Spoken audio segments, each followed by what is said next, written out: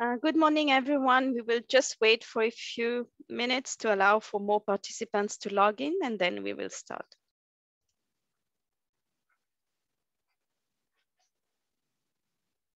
Now, so good morning, everyone. I hope that you're all doing well, and welcome to this second webinar where we will discuss the key concepts for the different fuels. So for coal, oil, natural gas, renewable, and electricity for energy statistics. And today I'm with Taylor Morrison, who works on Africa energy data, and she will help with any questions you might have. So don't hesitate to send us any questions you have in the Q&A box.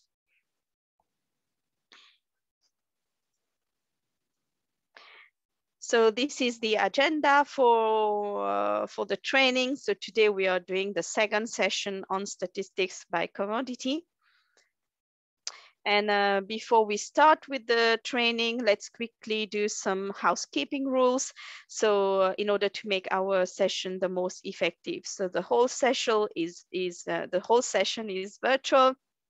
We recommend that everyone turn off their microphones in order to avoid background noises. And if you have any urgent clarification, you can either raise your virtual hand or write down any question you have for us in the Q&A box.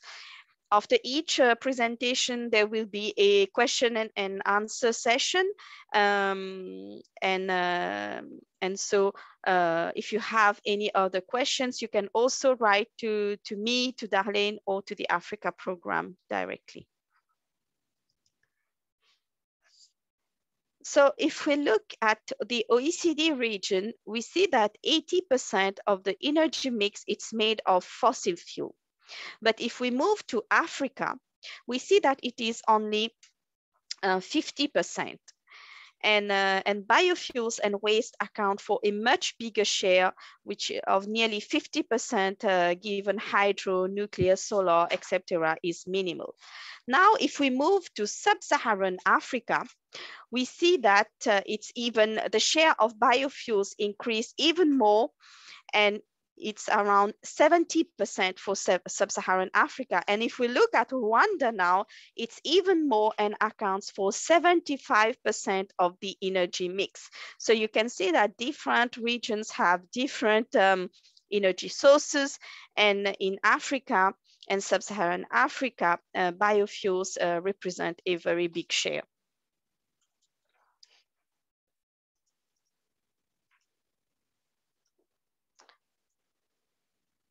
Next slide. Yeah. So now let's see quickly how data are collected and where they come from.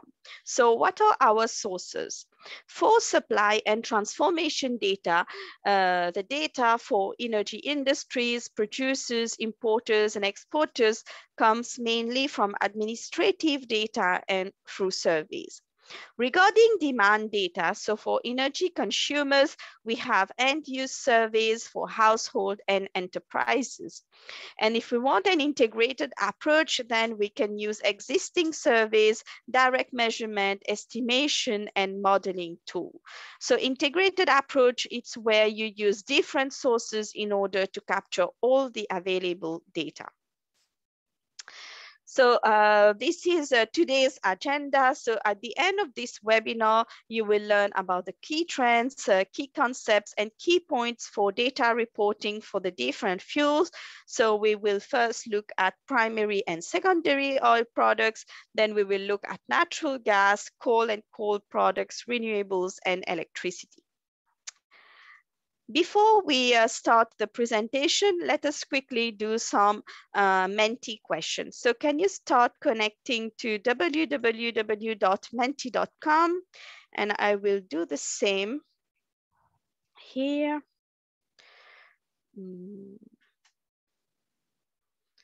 Where's my Menti slides? Wait, I'm trying to find my Menti. Okay, if I do new share.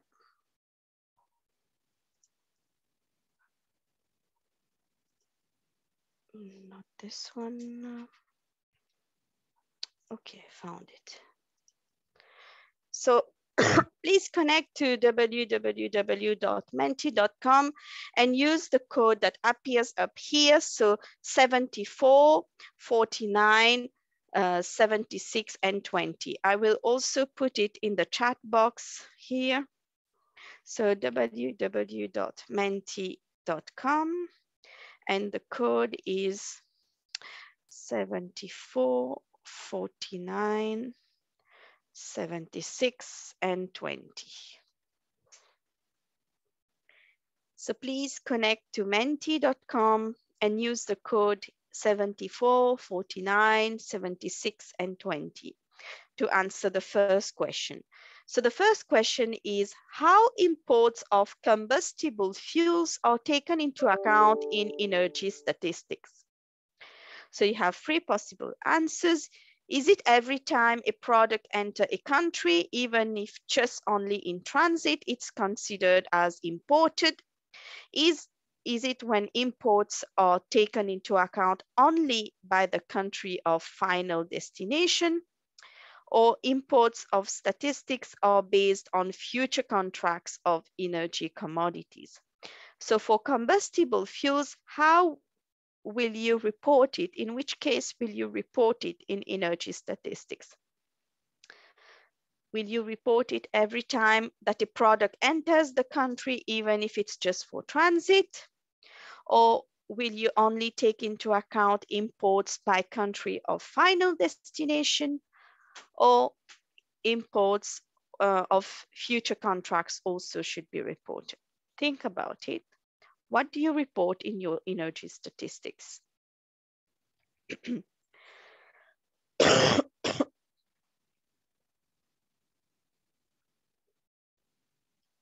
So we have three participants that have replied. Imports should be taken into account only by the country of final destination. So I'll just give you some more time to think about it.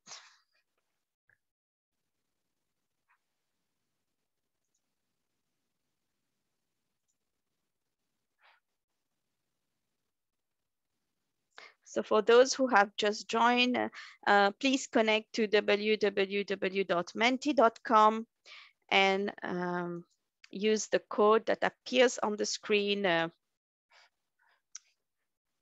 answer the first question. This is the second question. So let's look at the correct answer. So you all got it right, excellent. So in energy statistics, you should only report imports by the country of final destination for combustible fuels.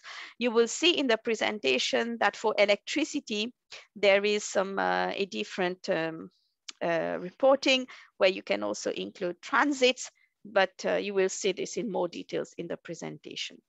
So next question, what can we consider as refinery inputs? So is it only crude oil? Should you report include as refinery inputs crude oil and natural gas liquids? Or is it crude oil, natural gas liquids, and any other products of fossil and bio origin? So think about a refinery. You have some input and some output. What do you put? So what do you feed into the refinery as input? What different products can you put in a refinery to be processed?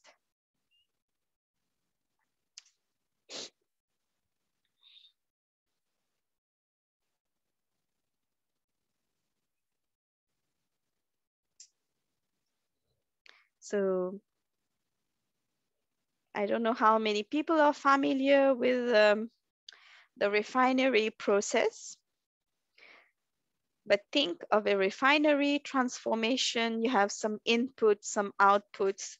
So as input, what are the possible products that you can put in a refinery?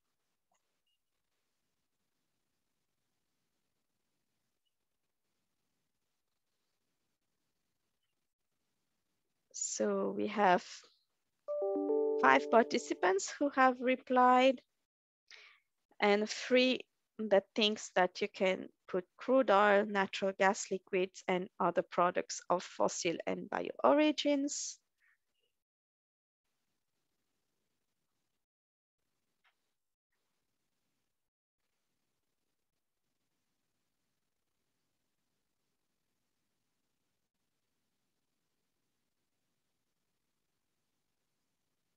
So let's look at the right answer.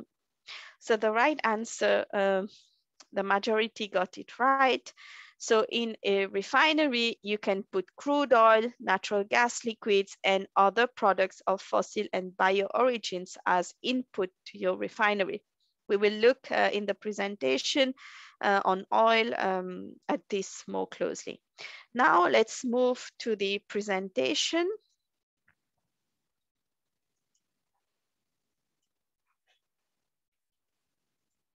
This presentation will be in 5 parts for each of the main classification of our energy commodities.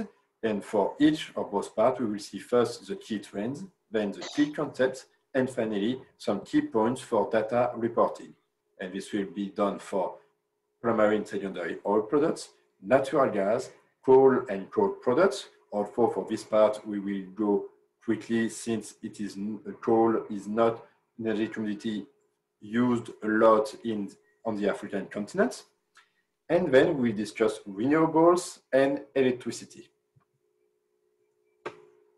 So let's start by discussing some primary and secondary oil products energy statistics. So first of all, let's have a look at the crude oil production by countries. And this production is dominated by 10 major producers who represent more than 70% of the global demand. And among those 10, we have 3 key actors that represent a third of this demand. So an energy landscape in that situation that is far from equally reparted around the globe. Here we are talking about crude oil, but this is not the only part of these categories. We also discuss about refined oil products, secondary oil products. So if we have a look now at the world refinery intakes, we can see that although OECD OECD refinery intakes, stayed more or less stable in times, we have an important growth of refinery activities in several non-OECD regions, such as China, Asia, Middle East. This growth shows a growth in the oil demand in those countries, of the need for the population of specific oil products. And as we can see on the right, China and all of the other non-OECD regions grew in terms of oil demand in those countries.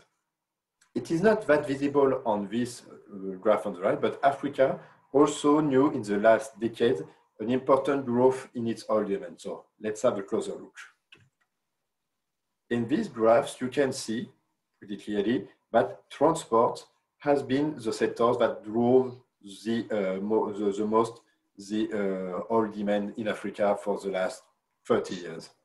Road transportations has grew a lot in those last decades, and hence the demand for oil products. But it's not only that. We have also growth in aviation fuel due to increased air traffic, and also some marine fuel demand that grew due to the increased activity in several ports and port terminals in Africa.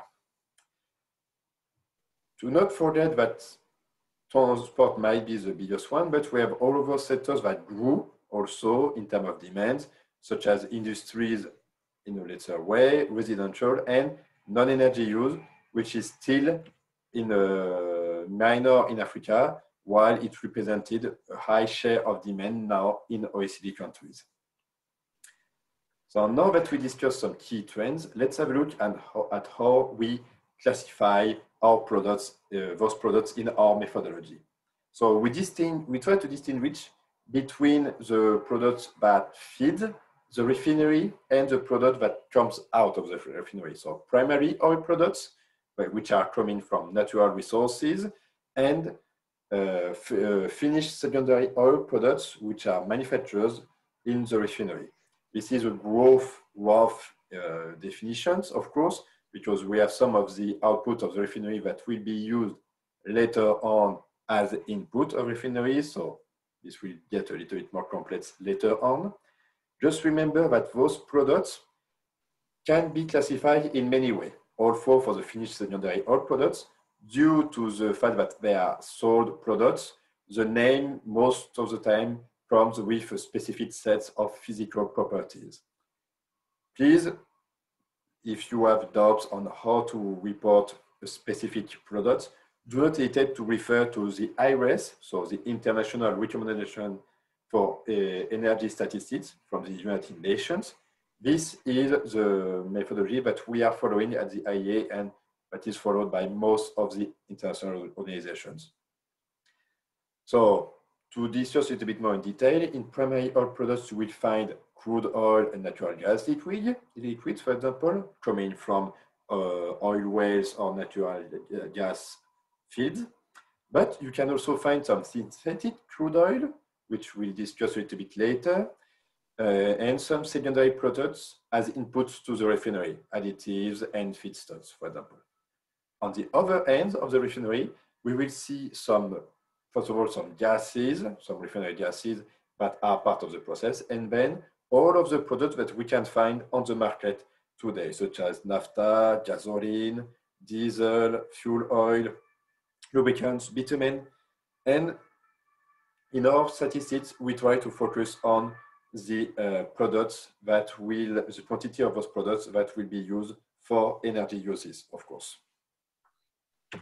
So now let's have a look at how we could represent the chain of flows for each product. So let's first, the primary oil products.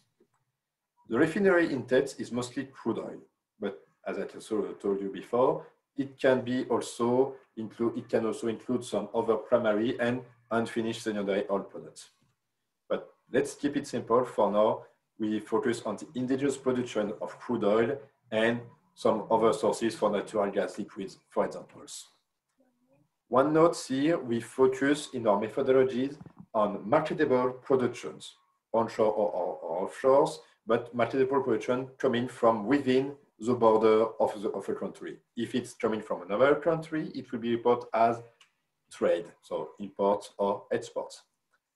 Then we can have also some stocks, some crude oil that have been kept in waiting for the demand for its demand to be used in the refinery. And then we have other flows of consumptions and supply, such as the direct use of primary products. Crude oil can be sometimes used, for example, to generate electricity. And we have some byproducts and finished products that are transferred to be used as input to the refinery. Just a note on the byproducts here, it represents the feedbacks from the petrochemical industries. We will not detail more here, but this is a part of the oil statistics that can be kind of complicated if we look in a more closer way.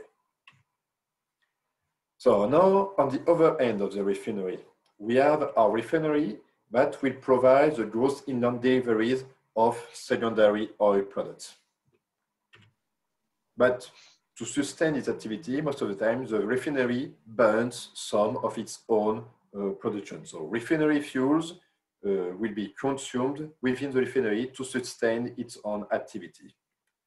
Then we have the refinery gross output, so the outputs of, let's say, motor gasoline or diesel from the refinery, which will be part of the gross inland delivery, and the primary product receipts. So for example, as I said before, the crude oil that will be used to be burned in a power plant to generate electricity.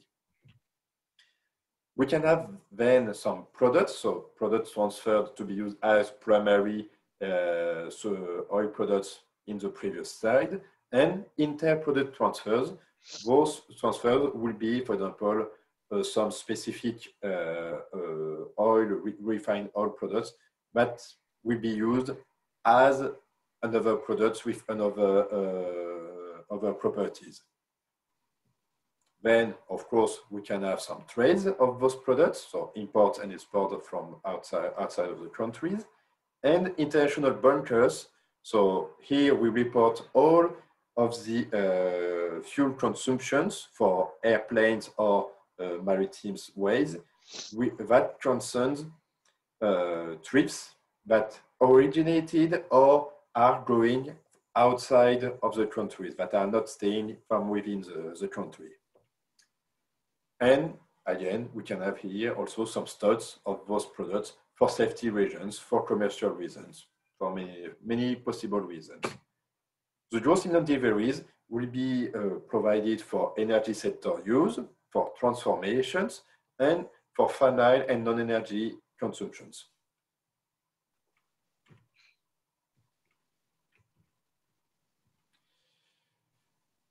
Now, let's have a look at a complete oil data sets to highlight some important trades for Sub-Saharan Africa. So, in Sub-Saharan Africa, in general, we can find countries that produce a lot of primary oil products, so crude oil, NGL, etc. So, the production that is there. But since the capacities, the activities of refinery is very low in Sub-Saharan Africa, we have very few importations of those primary oil and a vast majority that is exported toward other countries that will who will do the activity of refined those primary products. So this high level of export I told you shows the lack of capacities in refining. And then if we have a look at the oil products, we can see that the countries are mostly dependent on the importations of the secondary oil products to provide the demand of the population for mostly transportation here. As I told you, the refining capacity do not cover the regional demands. Hence, the reliance on imports that we can immediately see with our statistics. So, if we have a look on how we can try to check our data and make sure our data makes sense, one of the main things that we are paying attention to is the transformation efficiencies.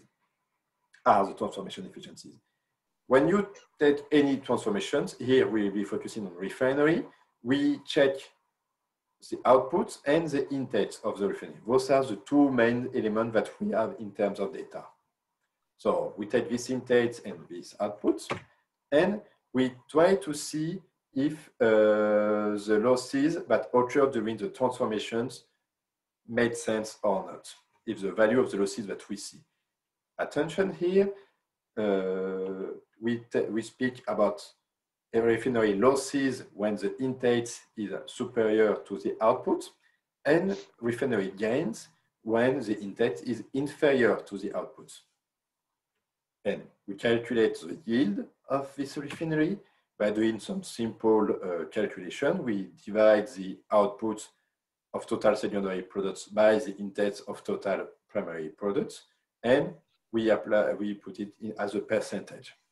So we say that there are losses in the refinery if the yield is below 100% and gains if it's above 100%. Of course, here, if you do this calculation, you need to have everything at the same units, and units matters in this case.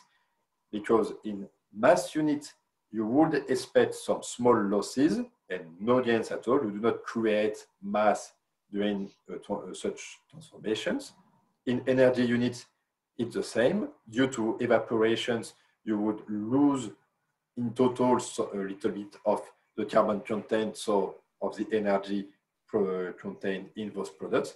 But in volumes units, if you calculate, for example, in liters or cubic meters, you would expect some slight gains because the products, the secondary oil products that you are creating in your refinery are lighter and occupy more volumes at the end of the refinery process. Now, if we discuss about the final consumption of those oil products, as I told you, those products have specific properties, specific physical and chemical properties, and for this reason, we expect them to have a specific use, a specific final consumption sectors in which we expect them to be. Of course, there can be exceptions in some countries, in some cases, but those, in that case, needs to be documented and explained in your statistics. So here are some examples. Crude oil, as I told you, can be used in electricity plants, but you have also fuel oil and diesel that are most of the time used for this. In aviation, you would expect jet kerosene or aviation gasoline. Transportation, of course, we would expect gasoline, diesel, LPG, and etc. You can see here some main uses, maybe 1 point on non-energy uses. This part we still record it for accountability, and bitumen is mostly used, for example, in the creations of roads. This is the last part. This is the end for our discussion on oil products. Now let's talk about natural gas, and let's start with some key trends on these products. So, natural gas is the fossil fuels that grew the most in the last decades. Its largest producers are now USA and Russia. And its demand almost tripled since 1973. And it's mostly due for its large demand in heat and power productions. Its trade is both in gaseous form through pipelines and in LNG forms, so liquefied forms through tankers, which explain partially its big increase in demand in the latest years because of its ease now to transport this commodity around the world. But it's not the only reason. The main reason is that natural gas is the fossil fuels that emit the less CO2 per unit burned. It's around 60% of coal, for example, which explains its interest for many countries to use this fossil fuel to reduce their carbon footprint while doing their green energy transitions. And as I told you, the dominance of pipeline trade has been decreasing since the emergence of liquefying technologies, which help bring this fossil fuel into other countries. Now, let's have a look at Africa situations. So, global demand for gas doubled since 1990, but in the case of Africa, it almost quadrupled in the same period. It still represents only 4% of the global demand, but still the growth is very impressive when we see it.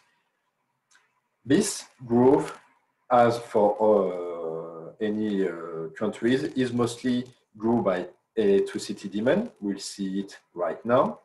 So this is a chart that presents the demand driving sectors for natural gas in various regions. So OECD, non-OECD, we can see that in any case, power and heat generations are on top of the driving sectors, but there are already a distinction between OECD and non-OECD regarding the demand in residential sectors, as many office and buildings in OECD are now hit by natural gas when it's less common in non-OECD countries. If we have a look at Africa and more specifically sub-Saharan Africa, we can see that this trend is becoming more and more visible, with Africa as the global consuming 60% of its natural gas for power and heat generation, and even more for sub-Saharan Africa.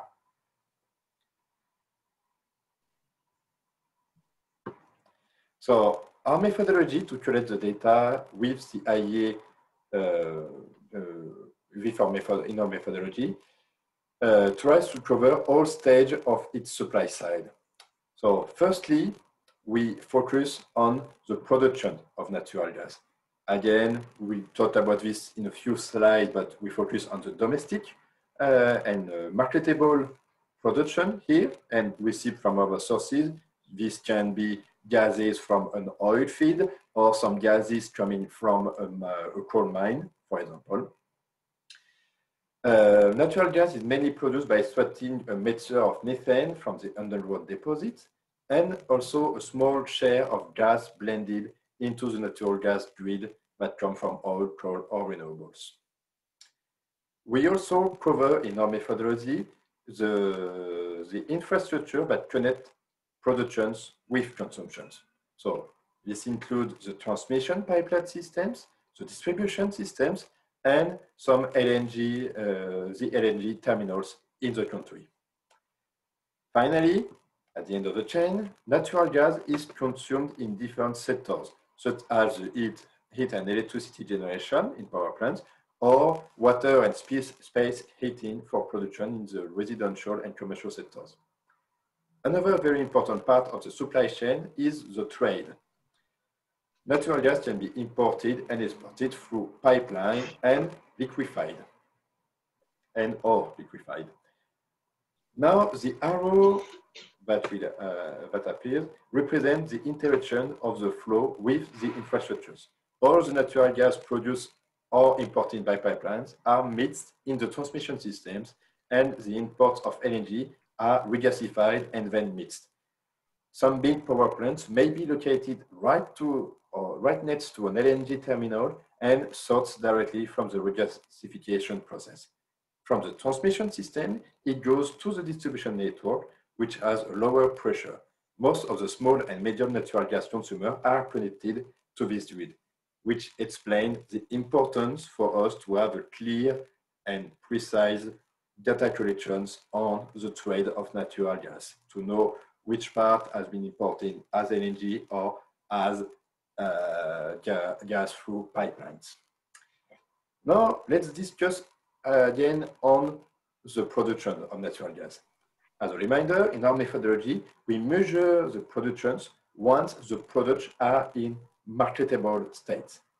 This is once we have subtracted all the impurities and subtracted the quantities of natural gas flared or re-injected.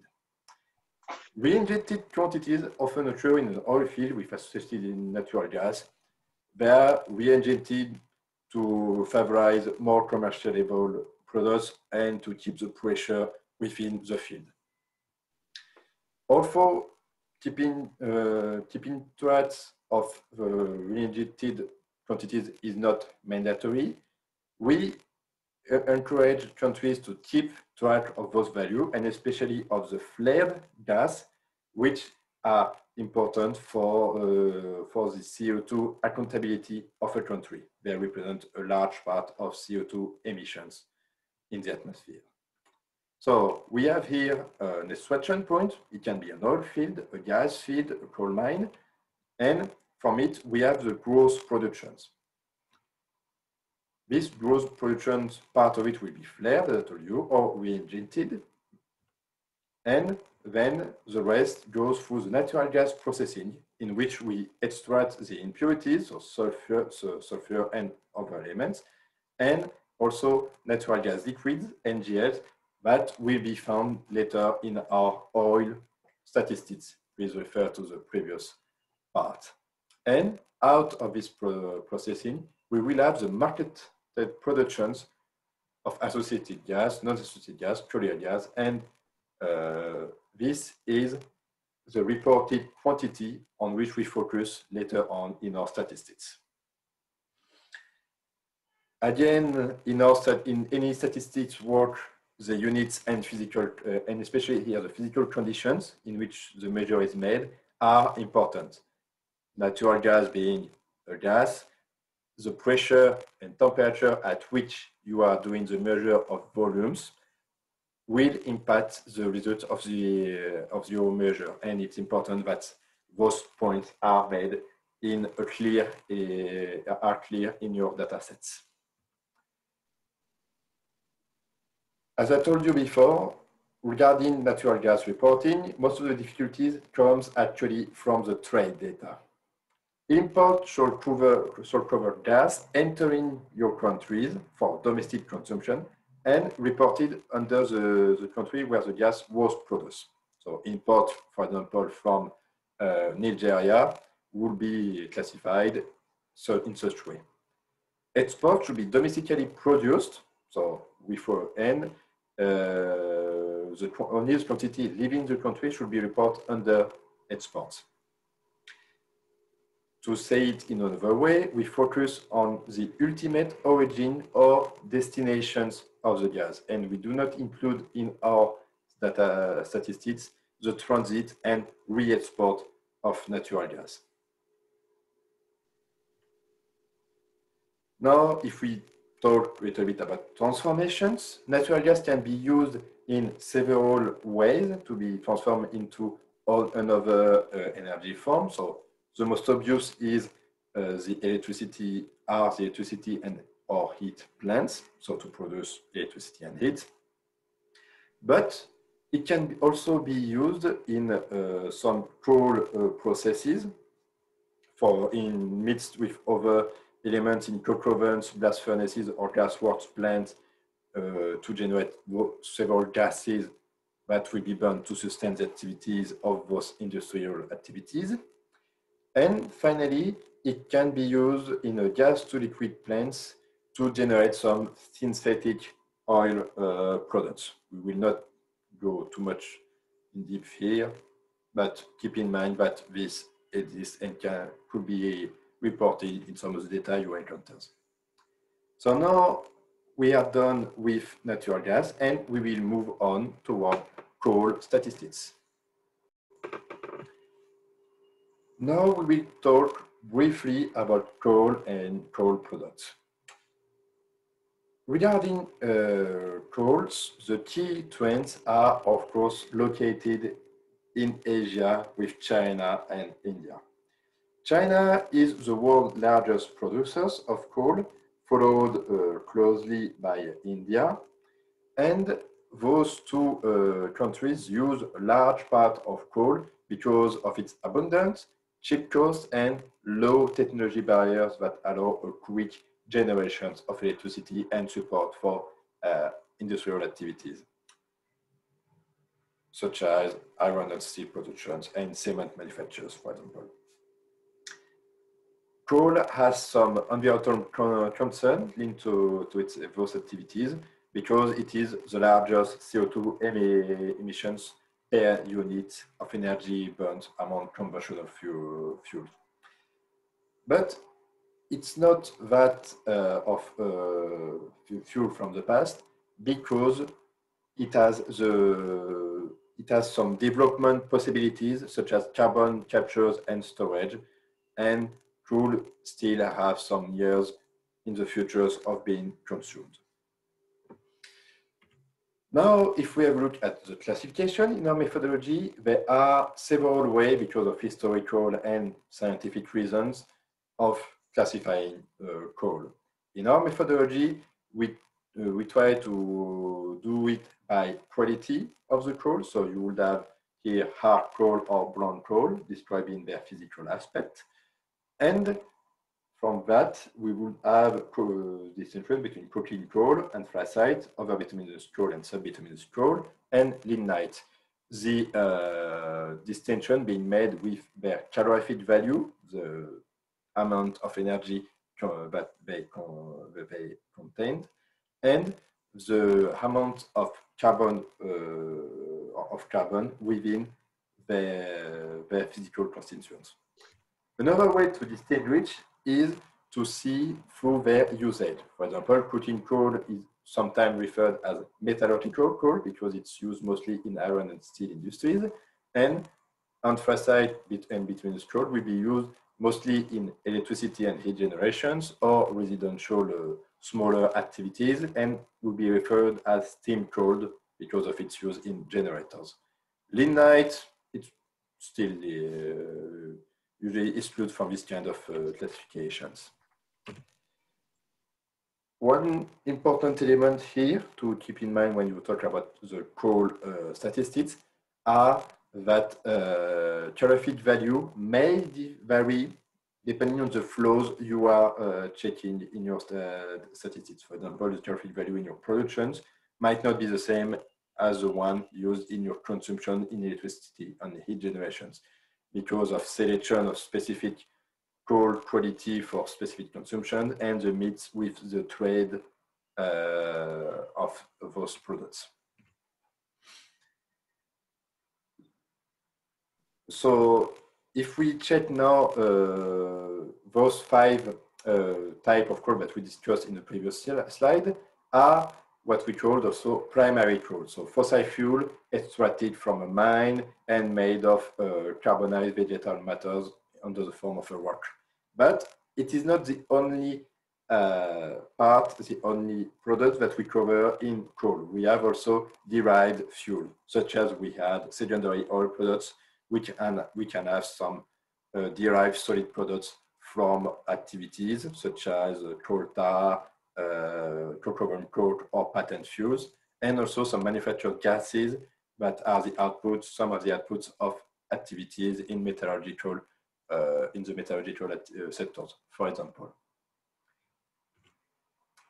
As I told you before, the weighted average for calorific values are important to be made when you are working on coal because of the real variation you can encounter depending on the source of the coal you are checking right now. So here is a little example of a calculations in a country that use a mix of calorific value of coal coming from 3 other countries.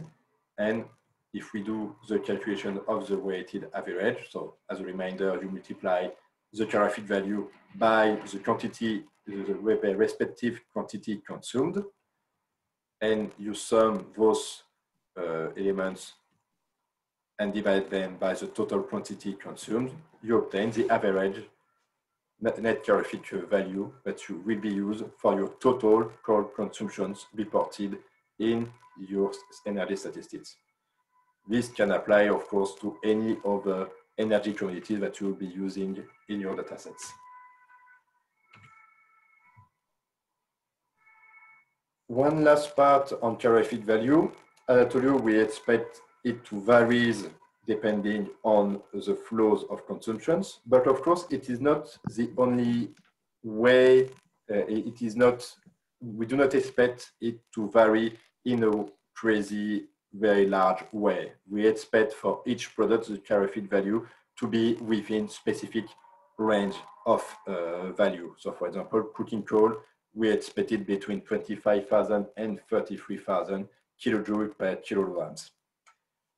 And also, depending on which products, we would expect the variation between the NCV and the GCV to be around 5 or 10%. So this slide is available right now, so please don't hesitate to refer to it if you have doubts on the value you obtained for specific product that you would encounter.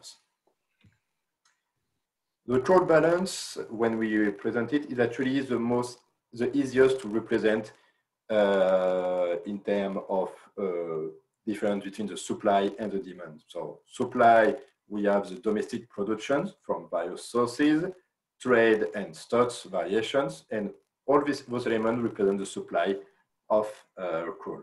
And on the demand, you will have the transformations, we see that just after, the energy industry on use, and the total final consumptions.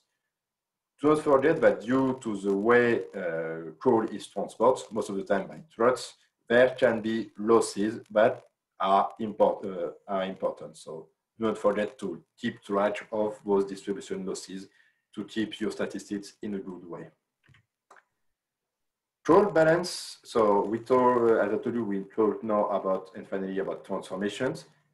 It's actually the same almost setup as for natural gas. So you would have coal consumed in electricity and heat plants.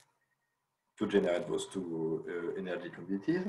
And then you would have the consumption of coal within various industries such as coke ovens to create coke oven coke.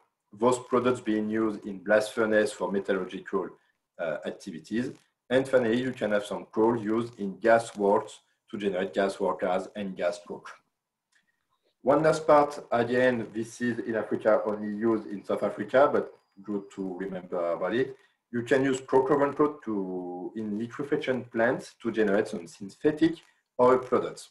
So not used in many countries, but still good to keep that in mind.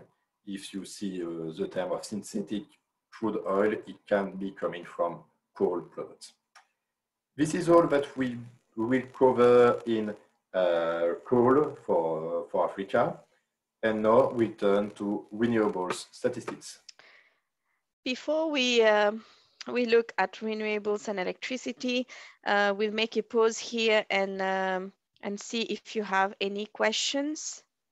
So please let us know in the Q&A box, or you can also raise your hand and take the floor, and Taylor and I will be happy to reply to any question, doubts that you might have on the free fuels, so oil, natural gas, and coal. Don't hesitate to ask questions.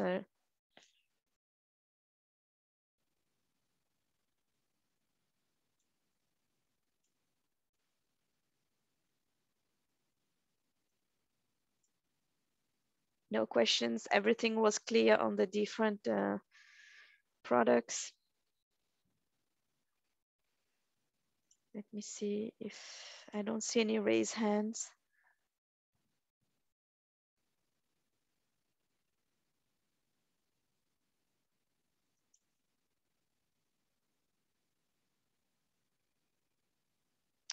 I see a raised hand now. Who is it? Fabrice. Hello, Fabrice. Yeah, good afternoon. Good afternoon. Yeah, for sure. That's my hand. I wanted to ask a question regarding this presentation, but also looking back to yesterday's presentation Yes. when we were presented the energy balances for Rwanda. Yeah. Yeah. I think I saw somewhere coal, and yeah, that I would like to ask you to elaborate a little bit more on how, on how comes we are having coal in our energy balance. Thank you. You mean in the case for Rwanda, where did we get the data for coal? Sure. I need to check that. So yesterday when Mark presented, let me open the presentation of yesterday. So he said that for coal, this was coming from the United Nations. So the information from coal, and it was not submitted to us by the national authorities of Rwanda.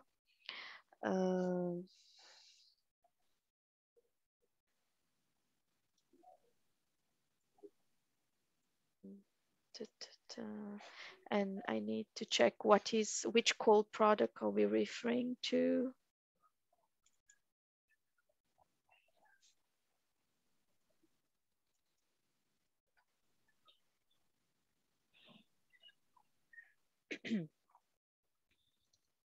If other people have questions, please don't hesitate to send it to us while we are checking the Rwanda balance at the same time.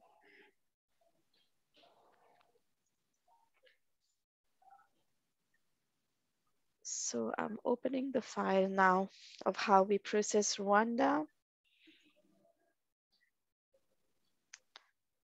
It's taking some time.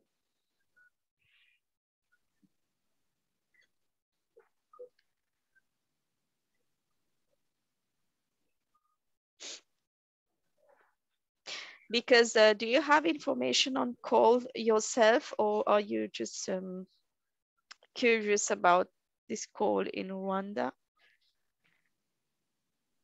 The point of me asking was it came out of curiosity because I wanted to specifically know what would be the specific Yeah. coal products that were referred to.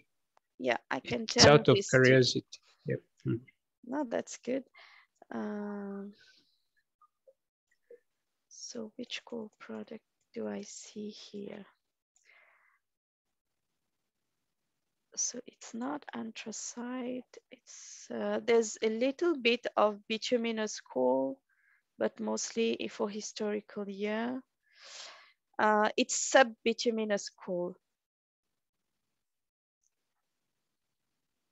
So yeah, let me check again. Yeah, sub-bituminous coal, some peat as well. So peat and sub-bituminous coal. And that's all. So it's not hard coal. There's no anthracite.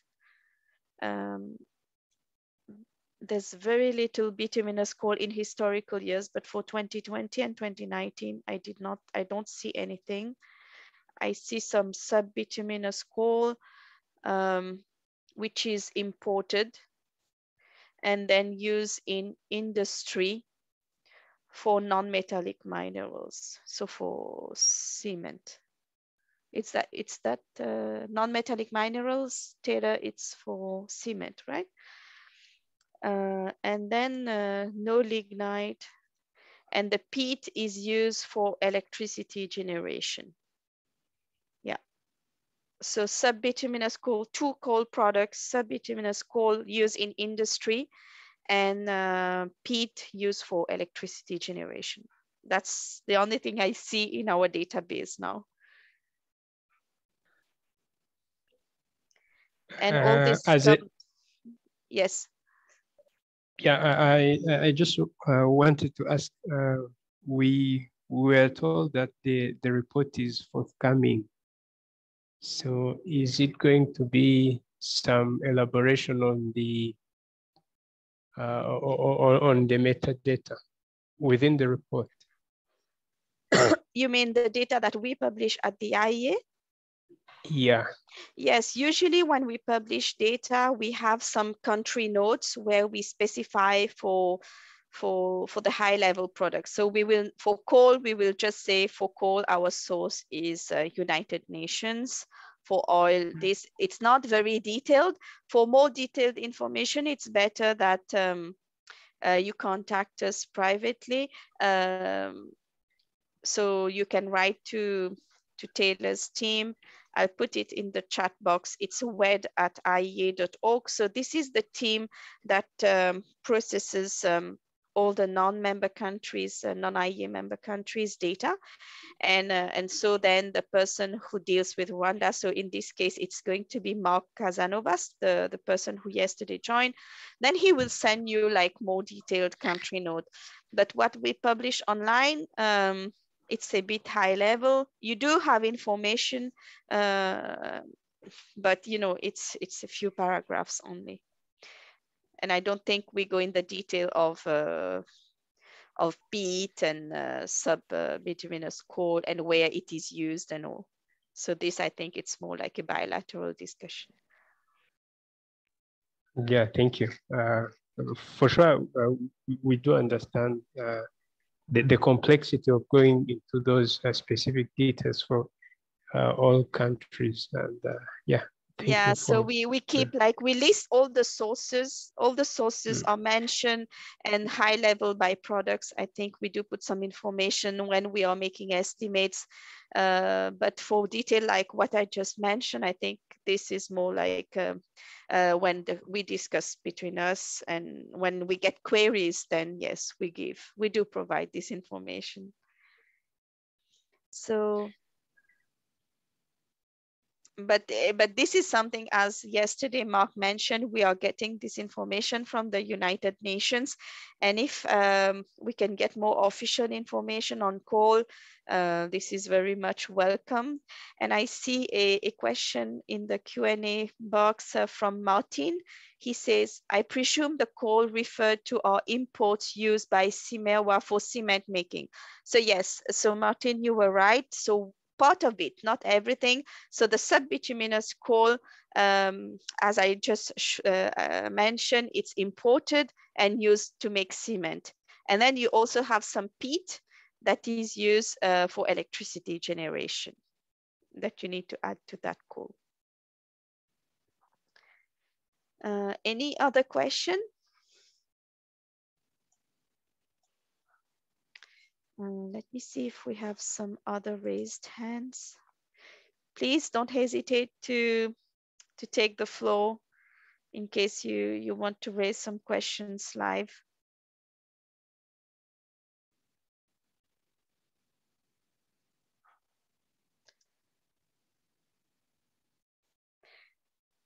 Then if we don't have any more question, I think we can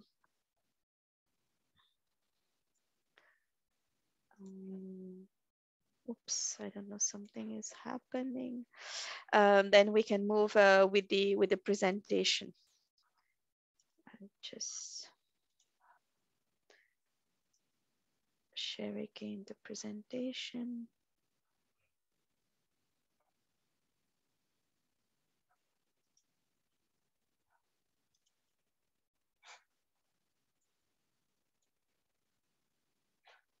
Can you see the presentation well, Taylor? Yes, I can see where you left off. So now we will talk about renewables in our energy statistics. So when we talk about renewables, for example, here in the total energy supply, we can see that it represents global a little bit less than 40% of the total energy supply in the world. When we say renewables, this includes hydroelectricity and solar, wind, geothermal energy, and also biofuel and waste, which represent a large part of those renewables present within the total energy supply. If we look in more detail, we can see that almost 2/3 of renewables in our statistics are made of those biofuel and waste, and more specifically of solid biofuel and charcoal. Hydro represents the first element of electricity generations from renewable sources in our statistics.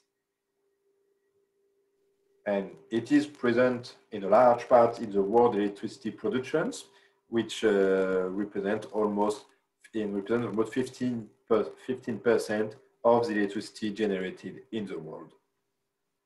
Renewable sources are the energy communities that have the largest and most important growth rates in the world. Between 1990 and 2018, solar PV gained 36.5% of in productions, followed by wind, biogas, solar thermal, and liquid biofuels, which led to the total renewables to grow of 2%, which is more than the global total energy supply growth in the same period. Now we focus a little bit more on the biofuels part, which are, as we said before, important in Africa. So here is a reminder of the previous slide we showed before. So in sub-Saharan Africa, around 75% of total energy consumption is made of biofuel and mostly traditional biomass. This has implications on health, on social life, and also on the environment of those countries because of deforestation and maintenance of the area for the populations. And if we have a look, we can see that this on those primary on those biofuels, a large part, 93%, is made of primary solid biofuel, and a lesser part, around 7%, of charcoal. Now it's time for us to dive a little bit deeper on how we classify renewables, because for now we have talked about a lot of different products. Renewables and waste can be classified into 4 different groups. The first one will be the renewable electricity, renewable energy, which have primary energy form of only electricity. This includes, of course, hydro, wind, tide, wave, and ocean electricity generation, and solar photovoltaic or solar PV. So in here, the first point of measurement for the statistics is the electricity produced from those plants and structures. The second part will be the renewable energy, which can produce both heat and electricity, which have a primary energy form of heat. This is composed of geothermal and solar thermal. And in that case, the first point of measurement would be the heat created by the geothermal plant or the solar thermal panel. And then from this, we will see the electricity generated. The third part will be the combustible fuels, which can be stocked or traded. So those are industrial waste, municipal waste, solid biofuel, biogases, and liquid biofuels. So they are treated such as, in the case of fossil fuel, let's say coal, for example, or oil products. So their quantities, their mass being used as a unit of measurement. And lastly, there is a non-combustible heat-only group, which contain only heat pumps. This will not be covered in too much deeply in here because it's not that present on the African continent.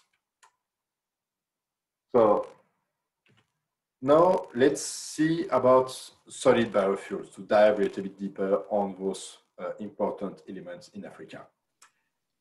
We focus, as a reminder, for solid biofuel only on the fuel produced for energy purpose. So it is a small part of the total, for example, wood that would be cut in a year.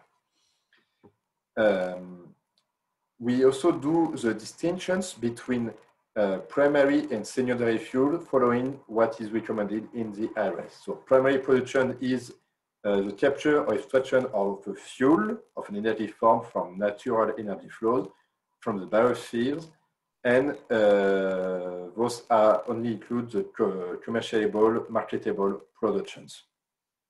The secondary production is the manufacture of energy production through the process of transformations of other fuel or energy, whether primary or secondary. So now that this distinction is made, let's see example of solid biofuel that we can encounter. So you would have bagasse, which are a byproduct of the sugar industry, and same for other agronomic industries. You could have rice husk, olive cake, industrial wastes in a renewable form, for example, the natural rubbers. You have then wood pellets and animal waste, black liquor that is a black byproducts of paper industries, and of course, wood and woody materials, so firewood, wood chips, sawdust, etc. And finally, one element in which we will dive a little bit deeper, charcoal, which is a product produced from wood products at the origin. So if we follow the biofuel transformation for charcoal productions, unlike the other transformation of combustible fuels, the transformation of wood to charcoal is covered by many international organizations to really dive and try to know more about it. The production of charcoal is an output of a transformation process where wood is considered the input. The losses from this are included in the transformation sectors and are checked by calculating the efficiency of the process. Hence, the importance to have some net calorific value for wood and for the charcoal produced so that we can have a clear view on the efficiency of these transformations. So, as before, we can see that wood is an input into the charcoal kiln. So here you have two examples of kiln that can be found in the world. And the output is the charcoal. So important facts about the charcoal production. The efficiency, of course, is the input divided by the output divided by the input in energy units. We focus here on the energy content. So the reference NCV of charcoal that we use in our statistics is 30,800 kilojoule per kilograms. And the charcoal kiln efficiency that we usually expect is between 10 to 40%. Actually, in reality, we see efficiencies in our data set that goes from 20 to 70%. And this is an ongoing work to try to improve the data collection on those transformations so that we can have more sensible data in the end. Now we will see about the electricity statistics. So first of all, let's see some electricity trends. And what can be said about electricity demand and, of course, then production has grown a lot in the last 20 years, mostly due to the increased level of incomes from various regions such as Africa and Sub-Saharan Africa. So the global production in 2018 was more than 26,000 terawatt hours, which is equivalent of 4.5 million wind turbines in the world. And Sub-Saharan Africa witnessed a threefold increase faster than the rest of the African continent. So we can see that electricity can be generated from various other sources, such as solar, hydro, nuclear, or fossil fuel, gas, oil, and coal. If we look at the share of each of those sources for electricity generation, we can see that depending on the region you are looking at, the origin of electricity will be really different. For example, in the case of OECD, it's more or less spread between coal, gas, and nuclear. And in Sub-Saharan Africa, for example, we see that hydro represents a large majority of the generations, followed closely by gas. Electricity generation mix is highly dependent on the most available and cheapest sources, as well as political choices and incentives in a determined country or regions. So if we look, for example, at the difference between the share of solar generations in OECD or in Sub-Saharan Africa, we can see here difference in terms of access to the technologies and political decisions made in various countries. Now, here are examples of those electricity mix in different countries in Sub-Saharan Africa. And obviously, it's really dependent on the political choices of one country and the availability within the border of the country. So now let's have a closer look at the electricity consumption by sectors to see where it is mostly consumed. In non-OECD countries in general, it's mostly consumed in industries. This is mostly due to the preeminence of China and India data within those countries.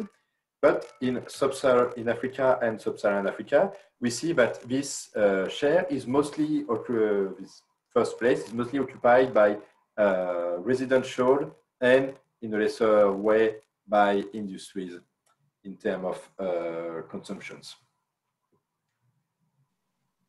So now let's have a look at residential electricity demand, since it was that important in the previous slide. So the increase in wealth drives higher consumption per capita, and then allows more people to have access to electricity in those countries. And this is a feedback loop. The more access led to an increase in wealth, etc., etc. So we can see in several countries between 2010 and 2019. For example, here we can see Ethiopia, but with the access growing for the population, we have an increase of the GDP within the country. So both elements are connected in our data sets. Now let's talk a little bit more about the data themselves. So how do we represent a tricky issue that are electricity and heat data sets? In terms of supply, we collect the fuel inputs to electricity and heat generations, so the quantity of coal or natural gas burnt to generate electricity. From this, we obtain the gross productions, and we subtract to that the own use by the electricity plant to obtain the net production. In addition to those various elements, one can extract from the production the pumped storage hydro. In some specific hydro plants, the water are pumped back to play the role of stocks of possible energy sources, and some more detailed elements that are not that present on the African continent, which are electric boilers and heat pumps. Then we have the trade, so import and export of electricity. They are specific in the case of specific rules in case of electricity. We will see them a little bit later. And also an important part, which are the losses in transmission and distributions of this electricity. This precise element can be high in case of old or badly maintained transmission and distribution systems, but also due to theft of electricity. At the end of the chain, for the demand, we would have the final consumption of electricity for residential, industries, etc. In addition to all those elements that will be in either physical units for the fuel inputs or in gigawatt hours, one can collect also the peak load and the capacity of this electric system, which are very good indicators to be used later on the development of the country. So firstly, let's look at sources of electricity to see how we distinguish the possible sources. Electricity is produced as both primary and secondary energy commodity. Primary electricity is obtained from natural sources such as hydro, solar photovoltaic, wind, tidal, or wave energy, for example. Secondary sources are obtained from the heat generated by burning a combustible fuel. So either fossil fuel, coal, oil, gas, or etc., or also from nuclear fissions, from geothermal energy, and from solar thermal heat. So this is the first distinction that you can find in the dataset when we talk about primary electricity and secondary electricity. Now, also, some distinctions we can do in the electricity data are the type of producers. You can have main activity producers, which for whom the generations and of electricity or heat and the sale of this production to third party is their primary activities. So most of the time, those are plants like nuclear plants, thermal plants, natural gas, electricity plants, but for which the sole objective is to sell this electric or heat generated. And then we have the auto producers. Auto producers generate electricity and heat as a second or byproduct of their own activities. Let's say, for example, a windmill that will generate a little bit of electricity from its activity. It can sell this electricity to the grid without this being its main source of incomes. Now, another distinctions in a type of plant will be the type of energy that is produced at the end of it. So you have electricity only, heat only, or combined heat and electricity, which is also referred as CHP, combined heat and power. Now that we have seen the distinctions we can do in the data, let's talk again about efficiencies. So if we insist on this in this presentation, it's because efficiencies are important to keep good track of your data sets and check the quality of your data set. And again, an efficiency is calculated by the output divided by the input in net using net calorific value for the to work on energy units. And in energy units, it's always below 100%. The efficiency will differ by fuel or technologies. And once again, you must calculate your efficiency in energy unit every time you can. So for example, an input of 100 units into a power plant would have an output of 20 units plus 45 units of 20 units of electricity plus 45 units of heat. And if you calculate the efficiency, considering it's all in the same unit, you have a 65% efficiency. The rest, the 45 units lost, are what we call the heat lost, and are part of any transformations from one form of energy to another. So just a reminder, use the same energy units everywhere. Hence the importance in energy balance, as you've seen in other presentations, of picking a correct energy unit. Now, let's go back a little bit when we were discussing about capacities. In addition to production, consumption, and trade data, we try also to capture in our data the power plant capacities, specifically the net maximum capacity. Net maximum capacity is simply the maximum power output that a power plant can produce with all plants running at full blast, and we consider for methodological reasons that we capture this on the 31st December of the reporting year. These are useful data for analysts to have. However, they can also be useful for statisticians when checking the data, as we can compare actual reported production value with the maximum potential production values to check if the data made sense. This value, actual production divided by potential production, is called the capacity factors.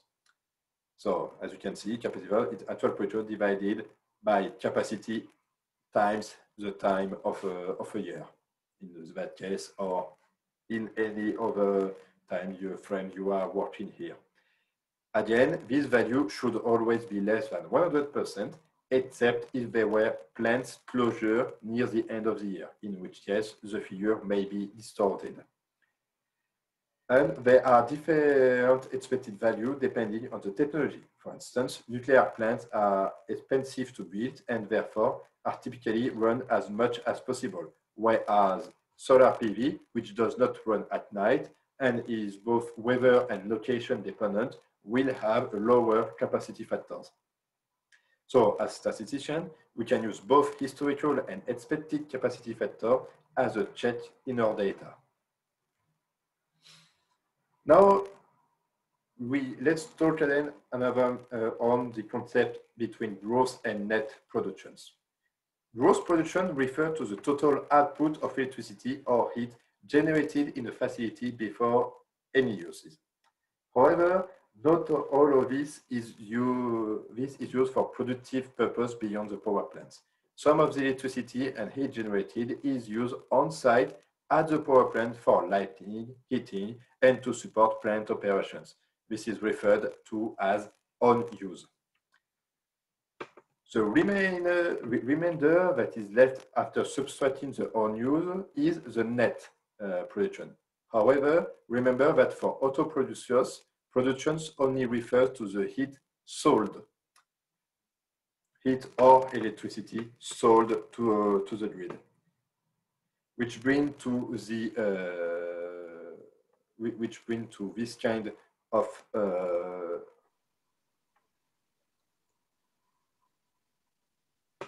which brings us to a final check that you can do regarding the own use, but we expect it should not vary too much over time and stay around 5%.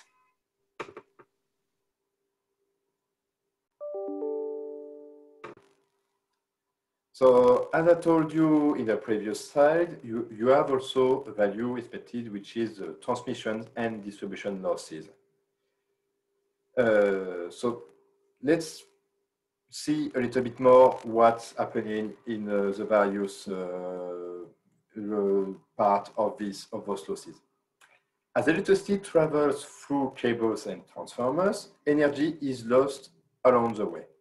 Much of this is in the form of heat, as the electric current flowing through the cable raises its temperature. This energy is lost as it dissipates into the surroundings, reducing the amount of energy that reaches the final destinations. In general, losses can be expected to be in the range about 5 to 15%. With losses on the lower end of the scale observed in more advanced, compact, and well-maintained grid, and higher losses observed in older or more distributed grid, and where there is a high rate of meter bypassing, in other words, theft of electricity. Now, let's see to finish on trade for electricity. As I told you, there are specific rules regarding trade of electricity. Unlike other fuels, trade of electricity and heat are more difficult to understand because they are not physical unit that you can move by yourself. It's a flow of electrons through a cable. So how do you report this?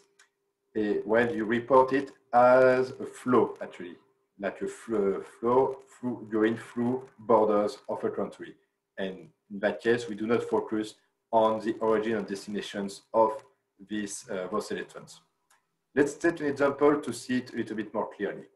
Here we have 3 countries, Togo, Benin, and Nigeria. So let's imagine that Togo is importing electricity from Nigeria through the network of Benin.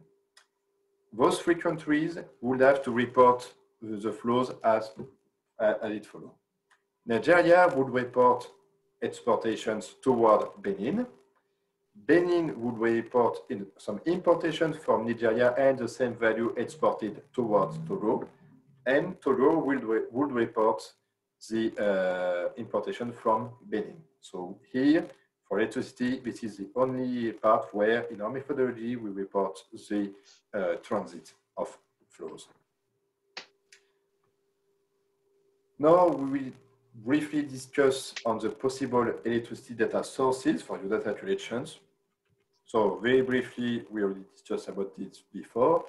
You can use surveys toward power producers, toward enterprise, households, or market or operators to collect from them on a regular basis data on value of production or consumptions. You can use administrative data from energy regulators, customs office for the trades, and data collecting from program policy implementations to check the efficiency of specific policies. You can use direct measurements, so using conventional or smart meters to directly measure on a building or on a specific place the consumption on regular points. And finally, you can use estimation and modeling, for example, using the plant capacity informations to estimate generations of specific sources. With this, we reach the end of these presentations.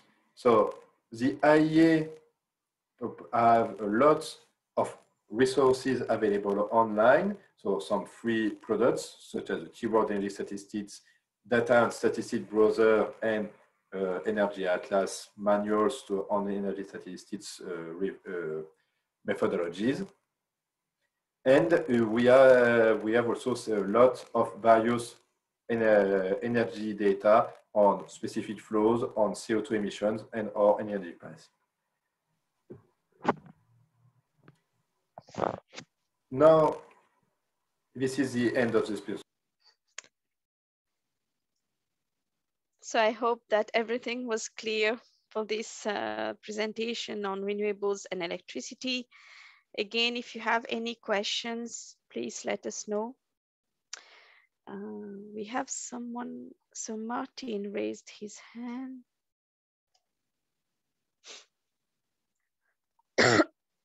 Hi, Martin. Hi, Zakia, can you hear me? Yes.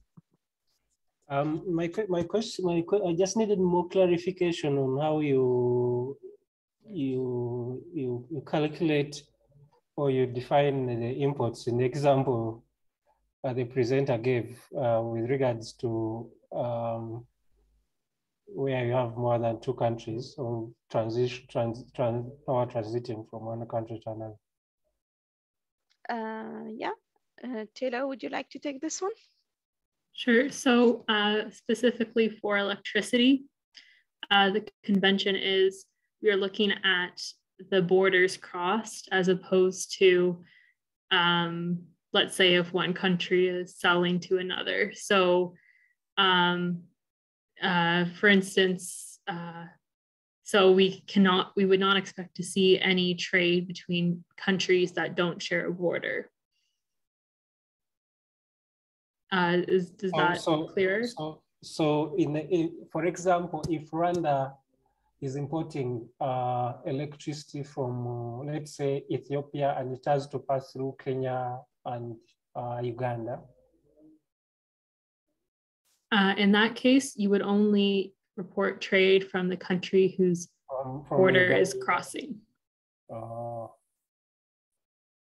that's clear.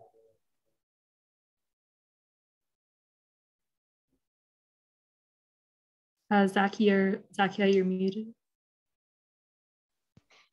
Yeah, I was saying that Kenya would not be reporting exports to Rwanda, but only to the first country, the first border. And Rwanda will be reporting imports from the last one, from the border one. But that's only for electricity. If it was, for example, oil, then oil would have been Kenya to Rwanda directly. That was a good question. Any other question from colleagues?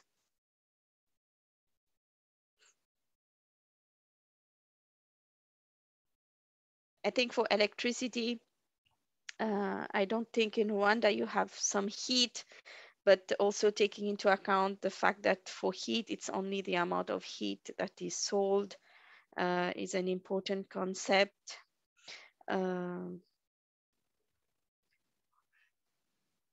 Please let us know if you have any other question.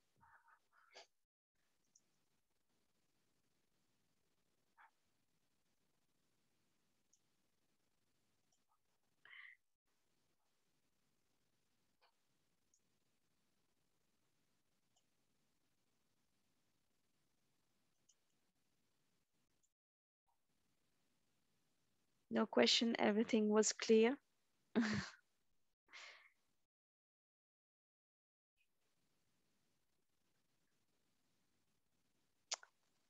Then in this case, let's do some Menti.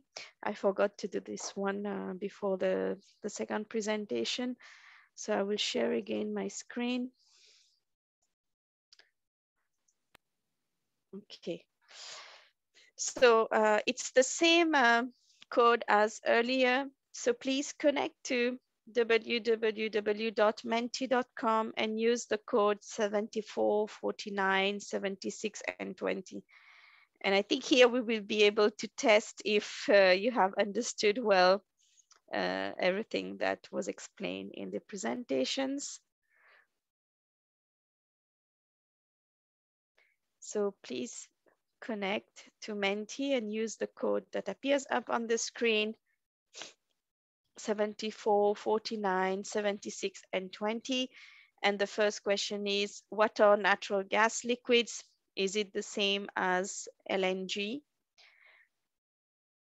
So is natural gas liquids the same as natural gas in a different form? Is it a waste product extracted from natural gas purification and of no value? Or is it a mix of gases different from natural gas and more similar to oil products? Or is it something else? So what are natural gas liquids? So this was mentioned in the presentation.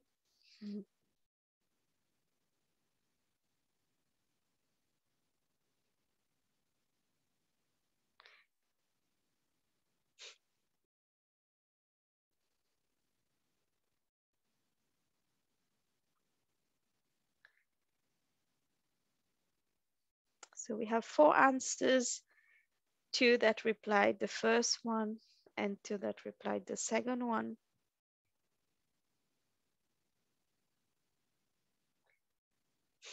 So let's look at the right answer.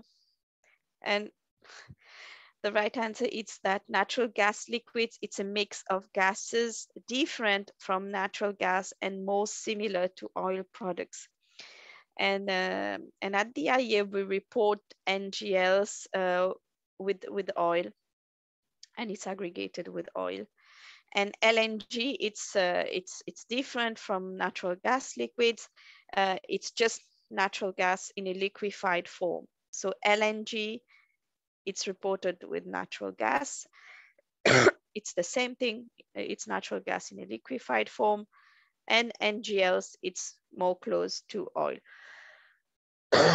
Sorry about this. Next question. What is the renewable energy source that witnessed the highest growth since 1990?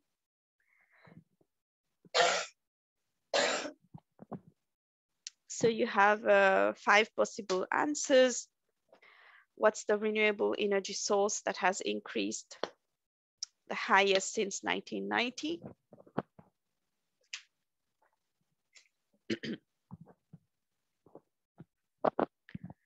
Is it wind, solar PV, liquid biofuels, biogases, or geothermal?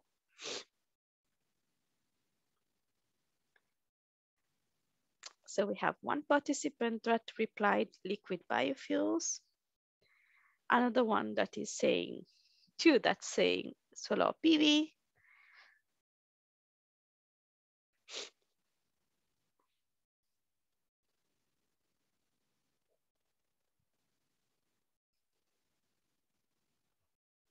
we have now 3 that's saying solar PV.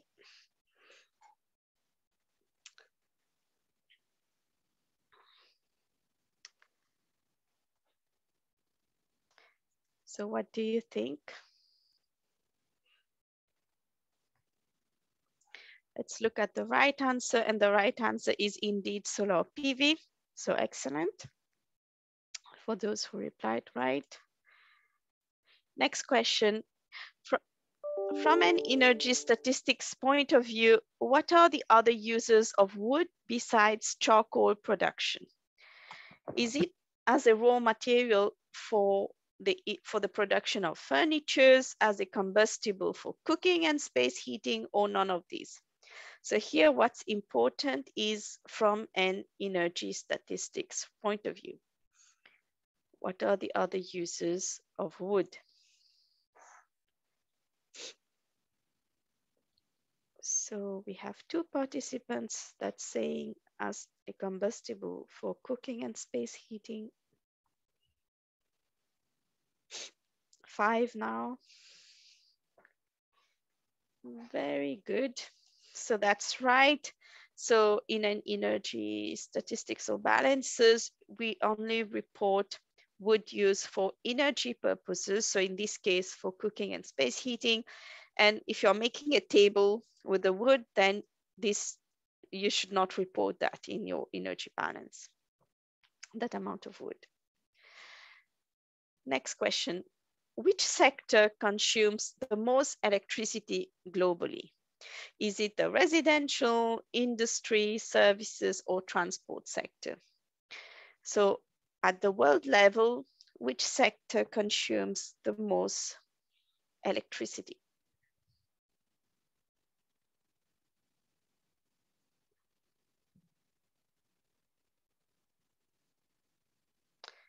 So we have 3 participants that think it is the industry sector.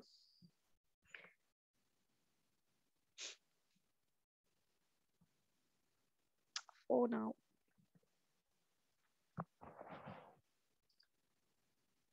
So which sector consumes the most electricity globally? Let's look at the right answer. Excellent, everyone got it right. So we had 6 participants that replied industry, and it's followed very closely by transport sector. Next question, it's the same question, but in this case for sub-Saharan Africa. So which sector consumes the most electricity in sub-Saharan Africa? So at the world level, we said that the industry sector consumes the most electricity, but what about sub-Saharan Africa?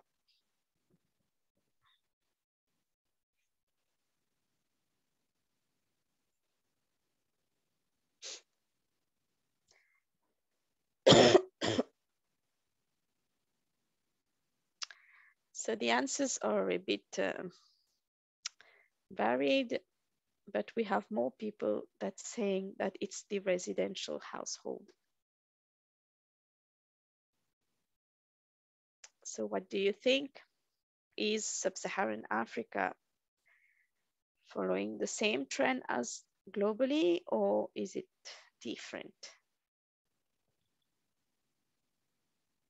So let's look at the right answer, and the right answer is the residential sector.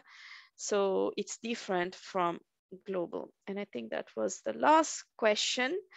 So now we will look at the exercise.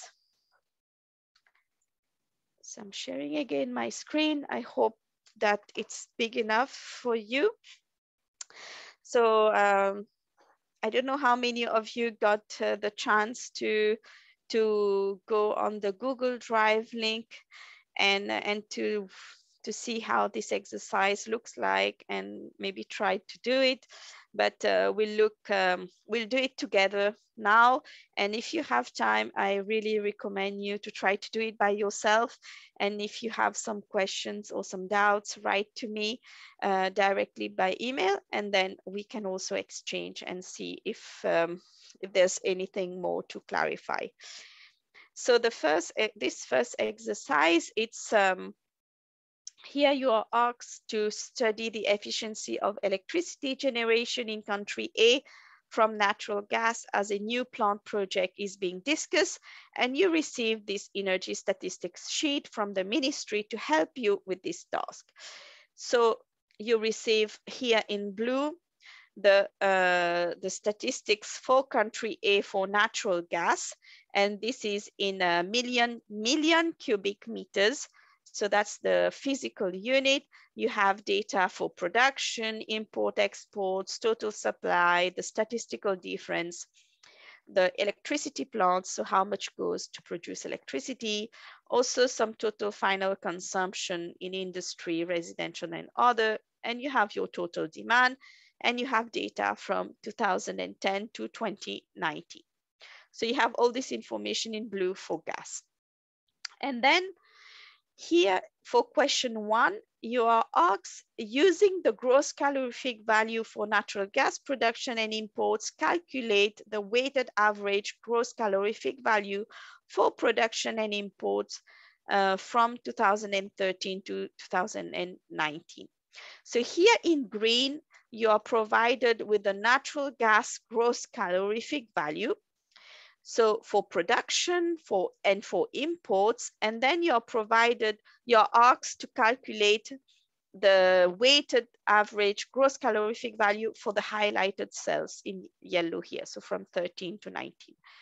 So for production, we know that it's 38 megajoule per cubic meter. For imports, it varies a bit every year, and now you have to calculate your weighted. So how do we calculate the weighted average?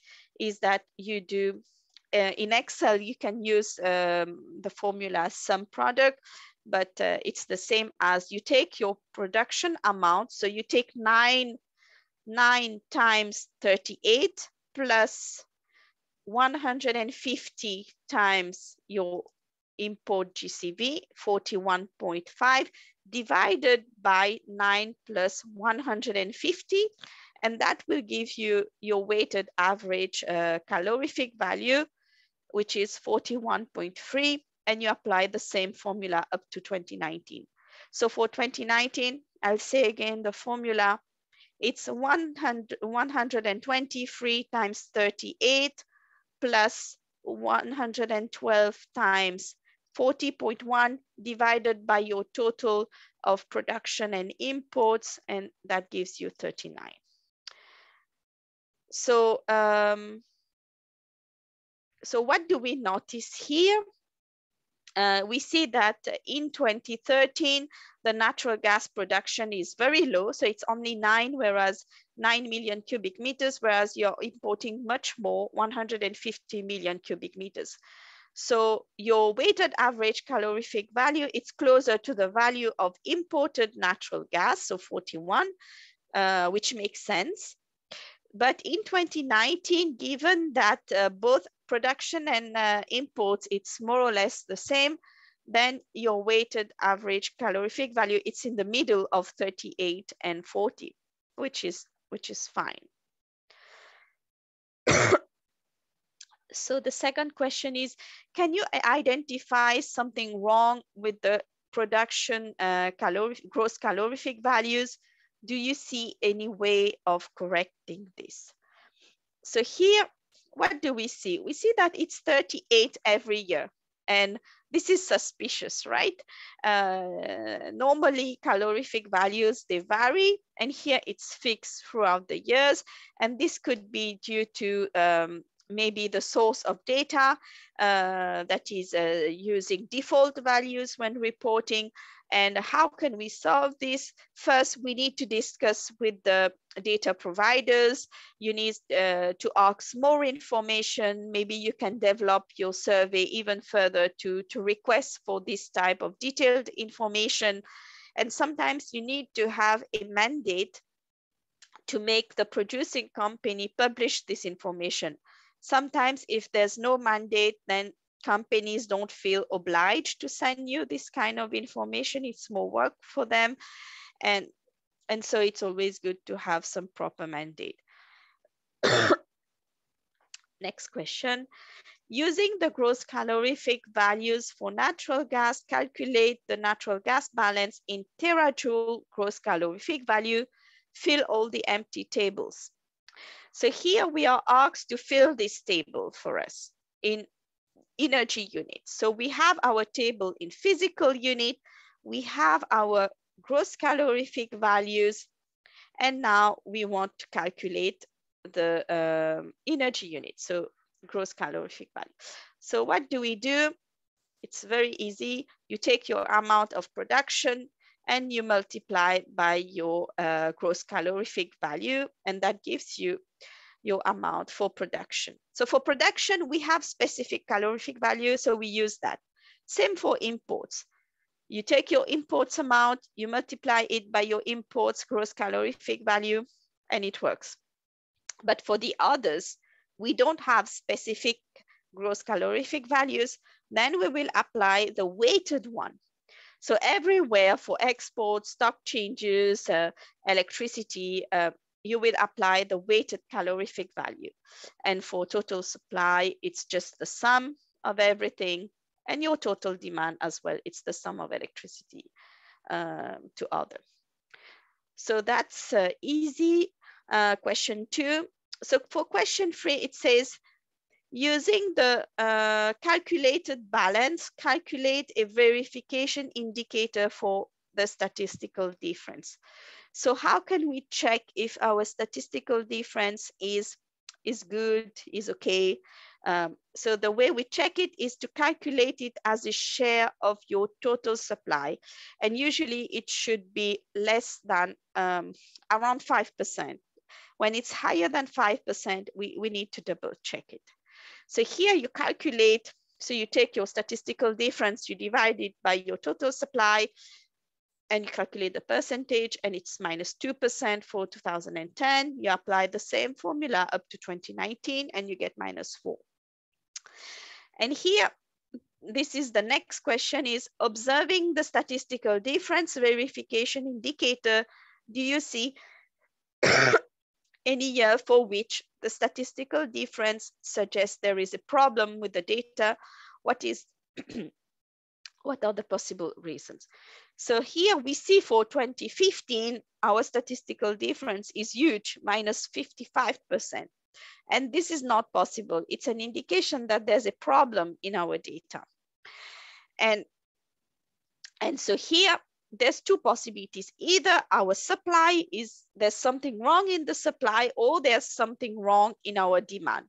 And if you look carefully, you can already have a hint that something is wrong in the demand side here, because it increases suddenly in 2015. So let's keep it like that. We'll look at it in more details after. So we already know while we are looking at the data that there's something wrong. So we go further, and now we are provided with electricity output information for the same country by fuel. So we know exactly how much electricity is produced from coal, natural gas, from renewables. So you have your total generation and your total demand and your statistical difference. Everything is in gigawatt hour. So here for question 5, it's asking us, using the natural gas and the electricity generation data, as well as the conversion factor provided, calculate the electricity generation efficiency for natural gas. So here, highlighted yellow, we need to make this calculation.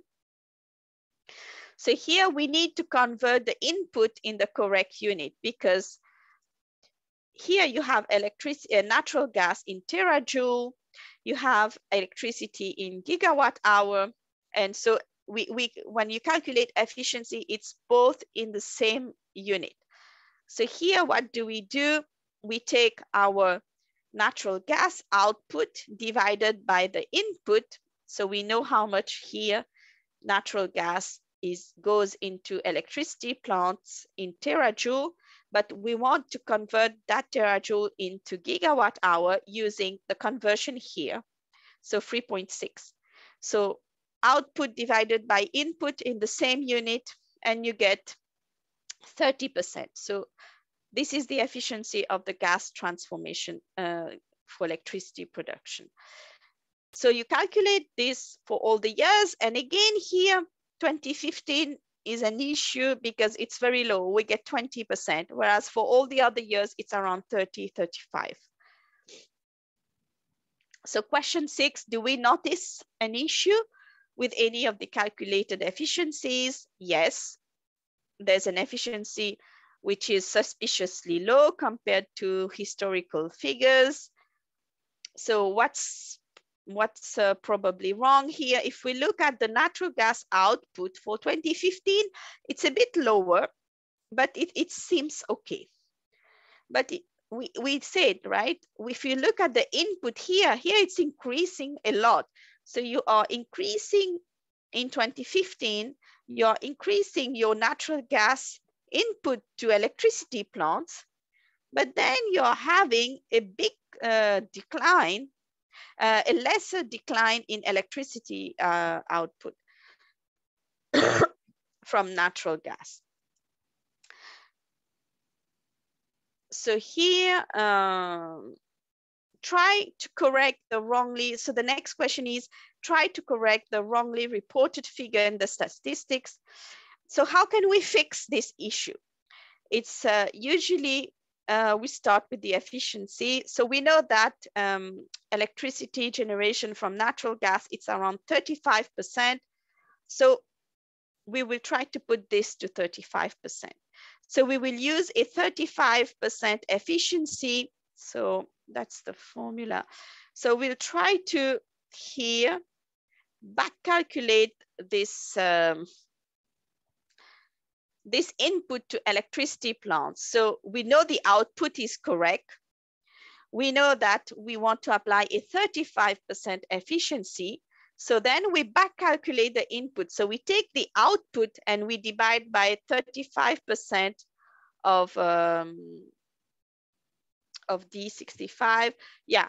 So we back calculate using a 35 efficiency, and also by converting to terajoule by dividing by 3.6 here. And that gives us the right input, and magically the statistical difference also goes in the right range. And given that we applied a 35% efficiency, you get your 35% here as well. And this solves the problem. So here we applied a 35% efficiency range average because 2014 and 2016 was 35. So the middle year, we assume that it's also 35%. And we re-estimated the input based on the electricity output is correct. So that was this first exercise where we look at natural gas conversion from physical to energy unit, the use of calorific values, calculating efficiencies, how to make some checks in your data. So it covers a bit of the different notions that we have looked today in the commodity statistics session. I hope that it was useful to you. Please let us know if you have any question on this.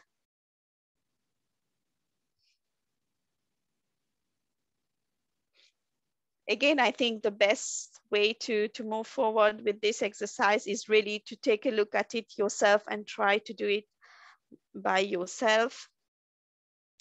And regarding the recording of this session, I know that some of the colleagues had issues with internet.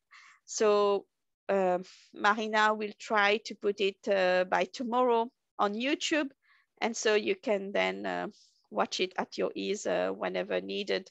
So all the sessions are recorded and put on YouTube. So you will have a playlist where everything is put regularly. Sometimes on the same day or the following day, we try to put everything online. No questions? So tomorrow we will move even further and look at how to use those commodity statistics in physical units and build the energy balances. And then we will also look at how to calculate CO2 emissions with the energy balances data. So I think that you can see the flow of the different sessions. We started with the fundamentals, the basic concepts for energy statistics. Today we look at the different commodity statistics. Tomorrow we'll see how to build energy balances and consolidate together all these fuels in an energy unit using a common methodology. Then we will see how to calculate CO2 emissions. Then next week, next Tuesday, we will see how we can combine those energy balances data and work on other indicators. We will see end user prices. We will look at energy efficiency indicators, the data that we collect at the IEA, and those are very important, additional data that is useful when working on energy, especially when you're working on policies and all, and also for modeling. So thank you very much, everyone. I don't see any other question. Thanks, Jovin. And see you all tomorrow. Have a nice evening, everyone. Bye.